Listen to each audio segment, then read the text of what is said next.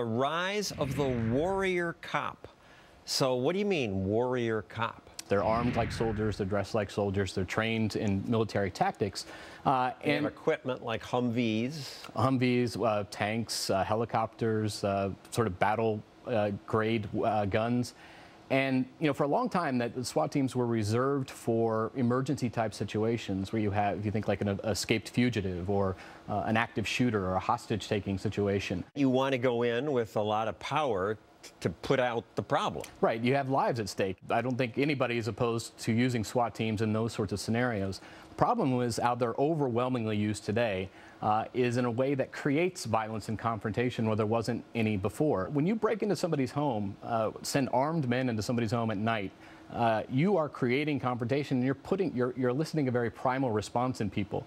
So I would argue that even when drug dealers shoot back at cops in these situations, it's because they think they're being robbed by another drug dealer. When the federal government starts sending SWAT teams into these medical marijuana dispensaries, these were businesses. They have business licenses. They're operating under state law. You know, the hippie mom and pop couple that run the pot dispensary are not going to kill a bunch of federal agents.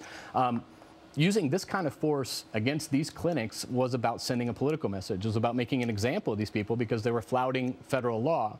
And when the government starts using violence to make a political statement, you know, I think we need to have a serious discussion about whether that's an appropriate tactic in a free society. And they're using SWAT teams to raid poker games, bars where there's underage drinking, barber shops. Now we're seeing mission creep with SWAT teams. They're moving beyond the drug war. Even regulatory inspections are now in a lot of areas conducted with SWAT teams. There was a group of Tibetan monks who were in the U.S. on a peace mission and overstayed their visas, who were then confronted with a SWAT team. I mean, it's almost beyond parody. When this started in the 70s, there were 300 raids a year. Yes, this used to be the last resort, right? The last thing you did when no other approach would work. Now we're increasingly seeing it as the first resort that police use, this kind of force. As of 2005, 50,000 SWAT raids per year, or 100 to 150 per day. Let's look at one example where we have videotape. In Arizona, Jose Guerrena, a Marine who served 2 tours in Iraq, was asleep in his bed. He awoke to the sound of his wife, Vanessa, screaming. After telling his wife and youngest son to hide in the closet, Guerrena grabbed his military weapon and walked out to the hallway.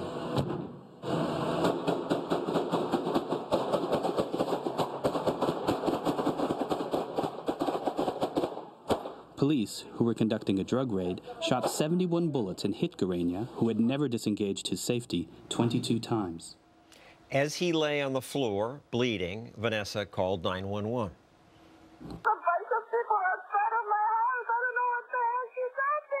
Okay, go ahead. This is the sheriff's department. The sheriff's department. Who is outside your home? I need to know who is outside your home. Can you look out the window? I think there's a SWAT, but they're... Oh, God. Okay, so can you please open the door for them? It's open. It's open. They're opening. Paramedics then came, but the police wouldn't allow them to treat her husband for more than an hour. The police said they had to secure the scene, and in that time, the Marine bled to death. So this has to be a very extreme example. In my research for the book, I found over 50 cases where a completely innocent person was killed in one of these raids. Even after this raid happened, the police department admitted that if he had survived, they didn't find anything they could arrest him for. They found no evidence of a crime, you know, when they searched the house. This, too, was a drug charge, and they didn't find any evidence of drug dealing in the house. It appears that Guerena's crime was basically being related to someone who was involved in a criminal enterprise. Another example, this one from Missouri. Again, it's a SWAT team that got a tip about drug dealing. Drug raids like this one happen in America more than 100 times every day. On this raid, a SWAT team broke into this family's house, shot their dog. Once inside, they didn't find any drugs. The owner was just charged with possessing drug paraphernalia. The interesting thing, John, is, I mean, when this raid went viral on the internet a couple years ago, people were outraged. I mean, people sent angry hate mail to this police department. And the thing is, there's nothing unusual about that raid. That was not a botched or bungled raid. That raid went exactly as it was supposed to go. Everything from the shooting of the dogs to, you know, the fact that there was a child inside they didn't know about, that they used the battering ram. The only thing really unusual about that raid was that it was actually recorded and posted online. In 2011, Arizona Sheriff's Office used 2 armored vehicles and a SWAT team to raid the home of a cockfighting suspect. Right, and in that raid, Steven Seagal, the action hero, now reality TV star, had been signed up as a deputy with the Maricopa County Sheriff's Department, and so there were actually TV cameras following, and he actually drove a tank into this poor guy's living room. I think we have some video of Steven Seagal being there talking about that. We have a team that's a SWAT team, and my SWAT team rolled out today on this, and so when they roll out, I rolled out. His SWAT team? Well, and this tank, I mean, this was a tank, and they got it from the Pentagon through this program. This was designed for use in battle, and it shoots 50 caliber ammunition, which is, you know, even the military has restrictions on that sort of ammunition, and they were using it, you know, in a cockfighting investigation. All right, we've heard your argument. Let's hear from the police. Russ Martin is a county sheriff in Ohio. Sheriff Martin, you have a SWAT team. You say it's a good thing. I do, John, and as you often say, that when airplanes land safely, that's not news. But when tragedy happens, it becomes news. And Mr. Balco, although he does make some good points, there's a lot of this is anecdotal information. And I will tell you that day in and day out, law enforcement serves warrants provided by the judge, been vetted, probable cause, safer because of these specialized tactical units. But for a drug raid or a cockfighting ring, why all the early morning knock your door down stuff? Well, I've been associated with 150 to 200 raids, and we've never used them for a gambling excursion. The great thing about law enforcement... Drug raids, though, right? Yeah, absolutely drug raids. But again, we use a matrix that provides for us the risk involved, whether or not the person's had a previous criminal history, whether or not there's guns involved, the value of the intelligence that we receive. So, you know, frankly, I think it's a safer use of equipment. It's keeping law enforcement officers safer as a result of it. Radley? Well, I mean, you're right that very few of these raids end up as a percentage-wise, with an innocent person dying. But these tactics used to be reserved for cases where you had somebody who had already committed an act of violence or was in the process of it.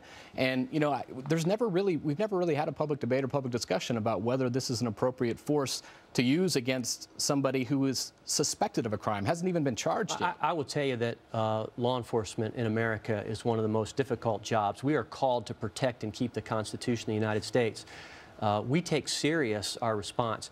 I will also tell you that in a public forum, our communities are asking us, how would we respond to a Columbine? How would we respond to well, the community always gets scared and overreact. But that's the great thing about policing and law enforcement in America is we're bound to the local control of our communities. And I'm going to tell you, when the local school board says, what would I do if there was a raid in our school, a Columbine type of situation, I can't stand up there and say, well, we really don't have a response for that. It's probably not going to happen. We don't have trained police officers. So I would tell you that we're not militarizing our police. We're specializing our police. Community policing is strong and alive in this country. Well, a Bearcat armored vehicle isn't militarization? The last time, absolutely, John. The last time I used a Bearcat was just 4 weeks ago. We had a husband who tracked his wife out in the drive, shot and killed her, retreated into her house. We used a Bearcat to approach that house, announce our presence, try to establish contact through negotiations. That's a safe way to approach that house. I'm not sending fathers, mothers, brothers, and sisters into these homes without them being prepared. But again, that's an emergency situation where somebody has proven that they are an immediate threat to somebody else's life, and that sort of response is appropriate in that situation.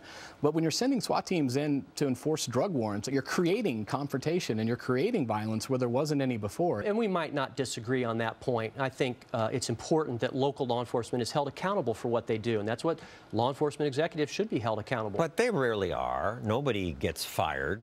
But I'm conflicted about some of this because I hate cops who act like bullies, but then when I watch these TV shows like Law and Order, I root for the cops. Earl Talley!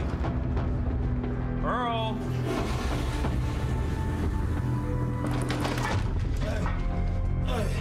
Where were you at 10 in the morning? Come on, man. Who knows stuff like that? Now, later in the show reveals that that guy was not the bad guy. He was innocent. The cops, however, had searched his house without a warrant.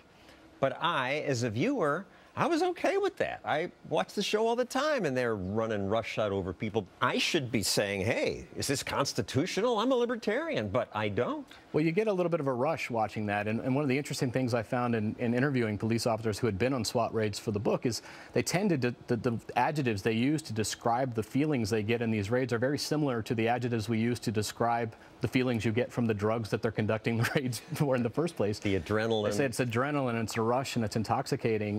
You know, the raids themselves can become habit-forming. Well, one other twist on this. One defense we have against it is modern technology, like the cameras that we have in our phones. And it's odd because when people think of police state, they often think of the novel 1984, in which the government used millions of cameras, telescreens they were called in the novel, to watch people even in their bedrooms. And at the time, the pundits said, this coming technology is going to give government too much power. But it's turned out that these cameras give people, individuals, power. Just outside my office, a cop claimed a bicyclist rode into him on purpose. But then this video turned up and showed that the officer was the aggressor. That cop was eventually fired. Maybe video like this is why some don't want to be filmed. All I have is a camera. I'm clearly wearing nothing. I have no weapons. It does not matter. You know what? You're gonna go to jail. I'm observing what they're doing and they're arresting me. I don't understand what's going on. The officer took her to jail and charged her with obstructing governmental administration. I did nothing. I did nothing. That was a woman who chose to tape a traffic stop outside her house. The charges against her were eventually dropped, but only after she was harassed by the police for making that video public.